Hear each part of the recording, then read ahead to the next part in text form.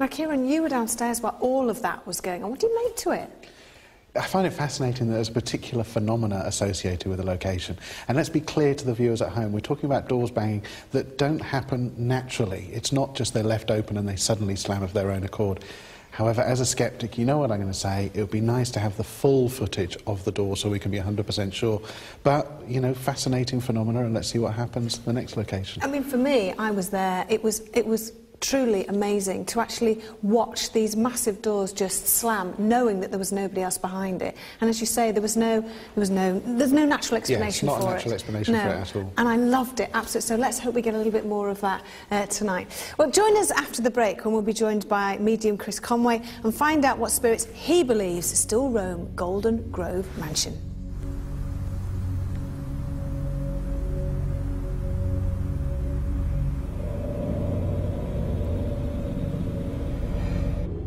Welcome back to Most Haunted, the live series.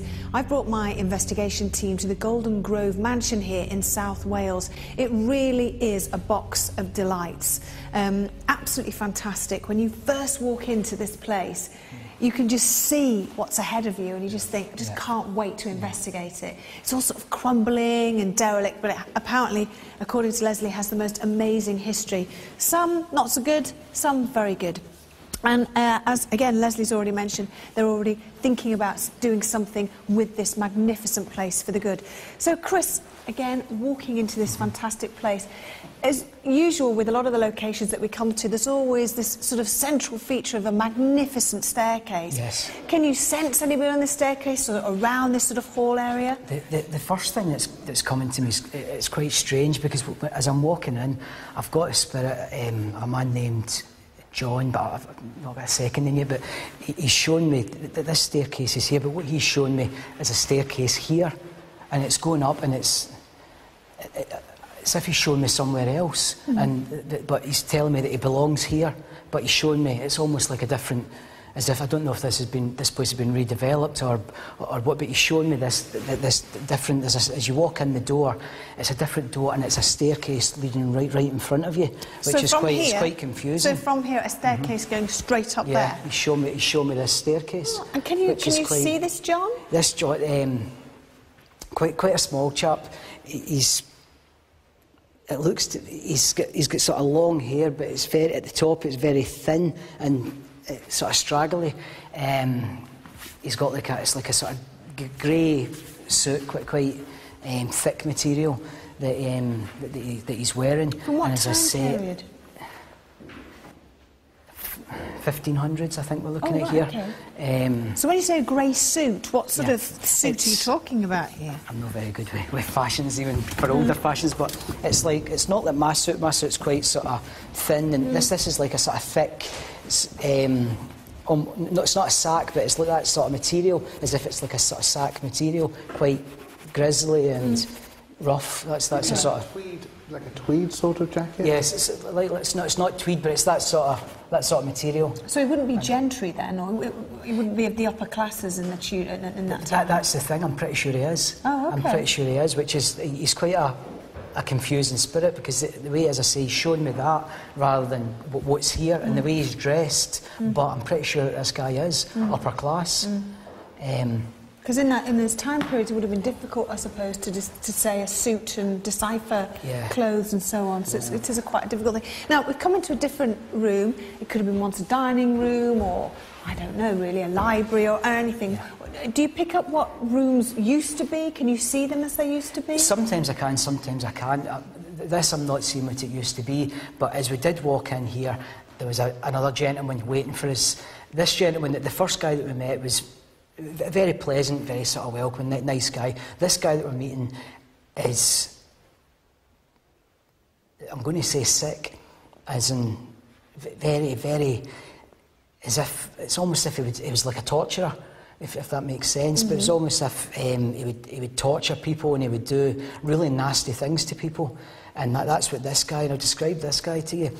Do you remember the films with the musketeers? Yeah. That's what this guy looks like. He looks like a musketeer. He's got like this sort of white sort of thing round here, and he's got like a sort of velvety jacket and sort of velvety trousers, and he's got like sort of boots, and he's got long dark hair. I'm not saying he's a musketeer, but that's the way, the sort of image that he's presenting himself to me to be. The name with him? The name with him... No, come on.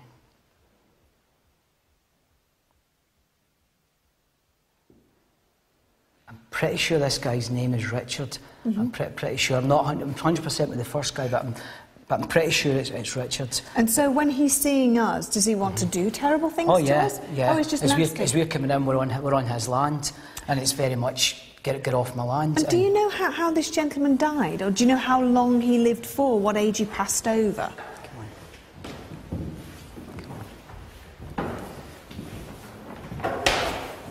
No. He's basically...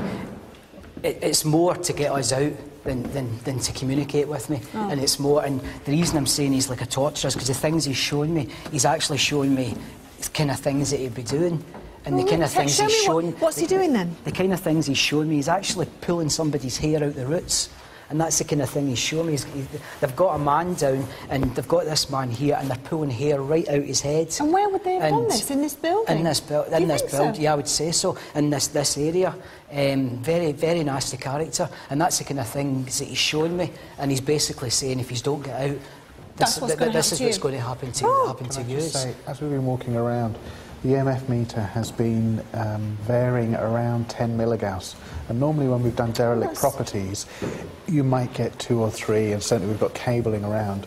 But it's quite consistent 8, 9, 10 milligauss, which means there's still some wiring, and perhaps some live wiring. Well, there's in some no of this electricity building. in this place at all. We're having to use a generator so that we can use our cameras here. So that is a little bit unusual. Yeah, it just means later on, maybe me going up to some of the upper rooms and just checking if there's any other sources up there. And I'll keep an eye on it. Just in case anybody's watching and think, what on earth is Doctor?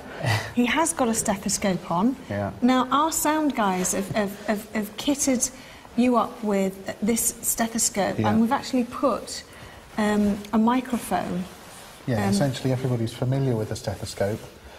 They've rigged up a microphone in this, and so that anything I hear through the stethoscope, for example, if there is tapping noise, Matt will be able to hear it, and of course the truck will be able to get a direct feed from it. But dare I say, it will look very comical. It will look you silly. with your stethoscope in. So we'll have to put the laughing to one side, but hopefully we'll be able to hear the knocking, and you never know. You might be impressed by it. Might be.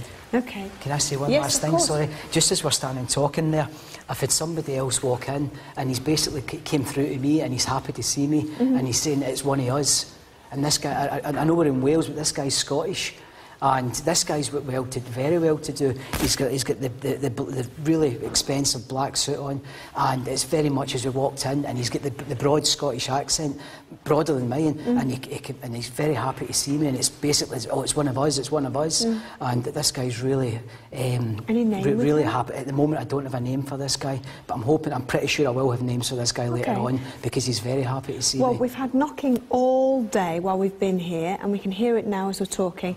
I know a little bit of the history here, because Leslie sort of shared it with me. Quite good. Pretty good, well done. On the way in, you talked about John. Now, there's lots of Johns. It's a very common name. We have to be a bit wary. What I loved, you said, the staircase wasn't there, the staircase was there. And I can tell you that there was a lot of work being done to this property. Although it's an old property, what you're seeing, I'm pretty sure, from what you're describing of the tweed clothes, the hair... But would that have been, sorry to interrupt, tweed clothing in those times, in the 1500s? Would they have worn that? We're not talking about 1500s, we're talking about the handover in about 1804. Ah, but you said 1500s, yeah. Well, the 1500s, when the house first was, the only tweed that would have been worn at that time would have been not in this part of the world very easily, although there was some of that cloth development. No. When the staircase was as you described, the later one, now I'm quite interested in the change that's being shown to us. So that's brilliantly well done on that. Then you talked about Richard. Didn't find a surname. I couldn't hear a surname. No, I've not got one. Right. Well, all I can tell you is, with the torture and everything, bang on. Nasty piece of work. Did you get a sense of his age? I didn't. I asked that, yeah. Yeah, I wondered what the answer was. Yes, we know that one, don't we? So I'm wondering about that one as well. And then you're coming to this last part. There is a Scot who's very influential, who's very well-to-do here, but you haven't given us a name yet. But he's definitely one of yours, or you're one of his. Fantastic, and brilliant with the EMF. Fantastic.